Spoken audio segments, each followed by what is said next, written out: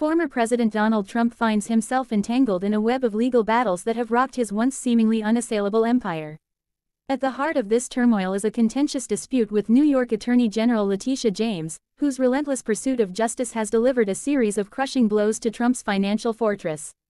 The latest chapter in this saga unfolds as James challenges the sufficiency of a $175 million bond posted by Trump while appealing a staggering $454 million judgment against him in a civil fraud case.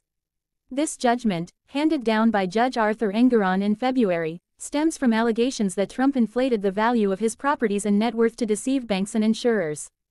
James's objections to the bond strike at the core of Trump's defense strategy.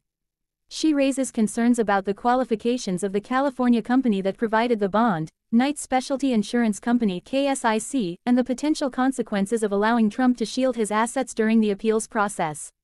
Legal analyst Glenn Kirshner underscores the gravity of the situation, suggesting that while Trump faces trial for 34 felony crimes, James could be moving swiftly to seize his properties.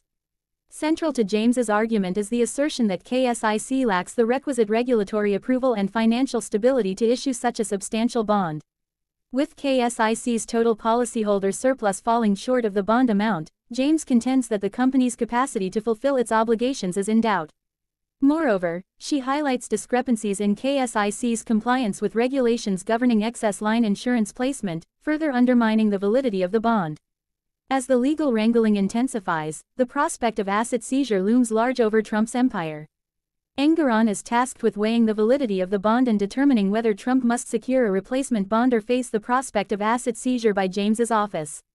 With the stakes higher than ever, the outcome of this legal showdown could have far-reaching implications for Trump's financial future.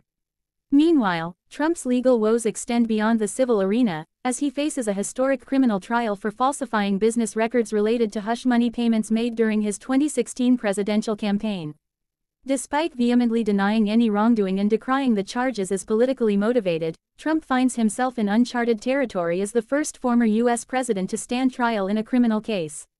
The convergence of these legal battles paints a picture of a once untouchable mogul facing unprecedented scrutiny and legal jeopardy. From the hallowed halls of the courtroom to the bustling streets of New York City, the specter of justice looms large over Trump's tumultuous reign.